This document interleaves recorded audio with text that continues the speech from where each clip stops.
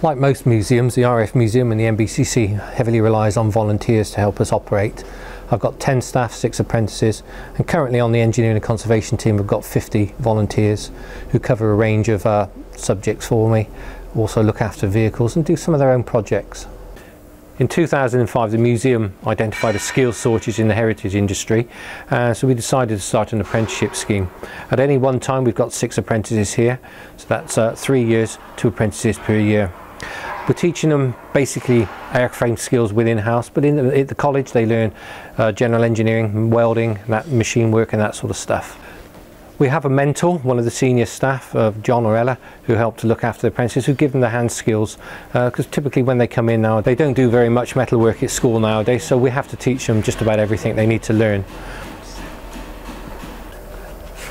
So around about after the 6-month point of having the apprentice here, we give them a test job, and that's a sort of accumulation of all the skills they've learnt, like marking out, drilling, countersinking, as you can see as well, shaping metal, external patch there, but also as well something that's big in the aviation industry is insert patch repairs as well.